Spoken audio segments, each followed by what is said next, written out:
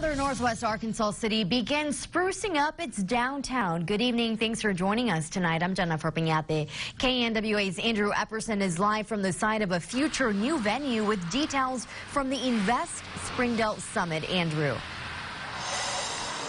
Yeah, Jennifer, I'm here at 202 East Emma Avenue, otherwise known as the old Ryan's building. And the couple hundred people who went to Invest Springdale today learned that this will be the site of a new hospitality concept called Travel in Public. And this will be kind of like the Holler in Bentonville, if you've ever been there. It's labeled as an all-day hangout spot. People can get food and drinks. And then up top, there'll be 48 apartment units. Mike Malone is with Runway Group KNWA, a parent company overseeing this project. And he says investing in downtown Springdale was just too enticing to pass up. We see the potential in downtown Springdale. So many other investors have already come in and done great things. We want to be a part of it and help stoke it as well.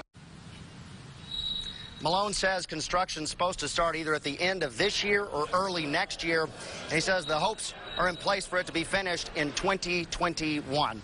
In Springdale, Andrew Epperson, KNWA, Northwest Arkansas News.